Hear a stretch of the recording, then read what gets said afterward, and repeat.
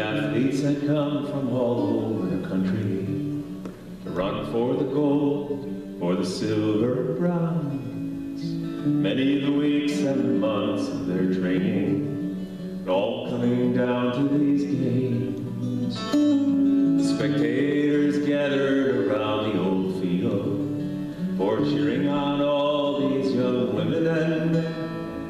And the final event of the day was approaching. Excitement grew high to begin. The blocks were all lined up for those who would use them. The 100-yard dash was the race to be run.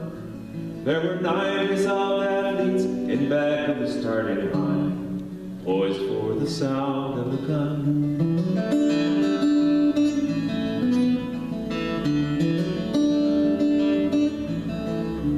And the signal was given, the pistol exploded. So did the runners, all charging.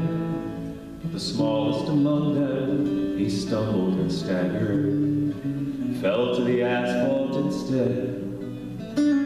He gave out the cry in frustration and anguish. His dreams and his efforts all dashed in the dirt. But as sure as I'm standing here telling the story, the same goes for what next occurred. The 8 other runners pulled up on their heels, the ones who had trained for so long to compete. One by one they all turned round and they went back to help him. They brought that young boy to his feet.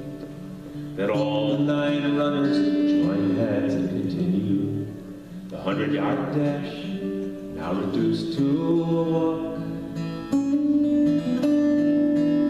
And a banner above that said Special Olympics could not have been more on the mark. For that's how the race ended, with 9 gold medals. They came to the finish line, holding hands still. And a standing ovation and 9 beaming faces said more than these words ever will.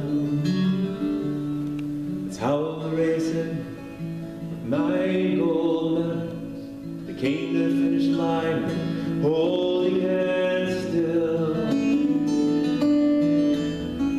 And a banner above that said Special Olympics said more than these words ever will. So much more than these words ever will.